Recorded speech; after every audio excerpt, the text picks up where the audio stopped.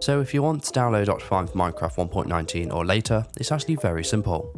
The first thing we need to do is open our Minecraft launcher, and you want to play the version of Minecraft you want Optifine for. So in this case we're going to use 1.19.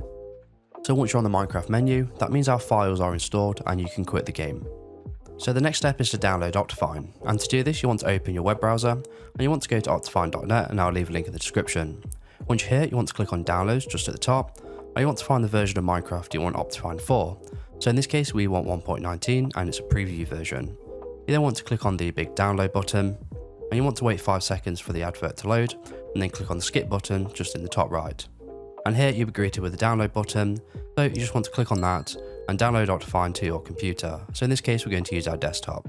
So once Optifine has been downloaded to your computer, it should look something like this, and you want to go ahead and open it just as you normally would. Now if it doesn't open correctly, you want to right click on it, hover over open with and select Java. If you still don't see this option, you want to click on choose another app, and you want to find Java from the list of apps here. Click on this box and then select OK. Once the installer is open, it should look something like this. Now you want to make sure the install directory is correct, which it is here. Then you want to click on install, and this will take a few seconds to complete.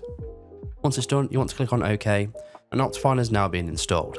So if you want to play Minecraft with Optifine installed, all you need to do is go to your Minecraft launcher, then you want to select the correct Optifine profile and click on play. And that's it. So if you have any questions or comments, just leave them below and I'll reply to you as soon as I can.